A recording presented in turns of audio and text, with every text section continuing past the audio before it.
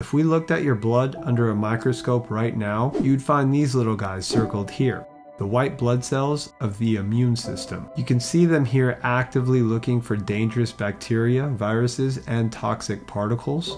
They're constantly looking after you, even when you're sleeping. Your immune system has a memory, a reactive capacity. As shown here, this is an example of extravasation, which is when the white blood cells leave the bloodstream to go to the site of injury or infection. They're excellent at navigating complex routes via self-generated chemotaxis, to the point they can even solve mazes. And your white blood cells can destroy pathogens that are 100 times their size, gobble up small pathogens,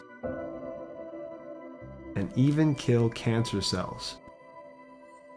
Welcome back to the channel, everyone. I'm your host, Dr. Nav. If you guys are learning something new, don't forget to give this a huge thumbs up, and please smash that subscribe button. It really helps our family grow. Thank you. Without an immune system, the body would become defenseless against infections and other diseases. Even minor illnesses can become life-threatening. An example of this is the rare disease called severe combined immunodeficiency, or SCID. SCID involves a mutation in different genes that are involved in the development and function of our immune cells. Babies born with this condition are not likely to survive past their first birthday unless they receive a stem cell or a bone marrow transplant. There was a movie based around this disease called Bubble Boy.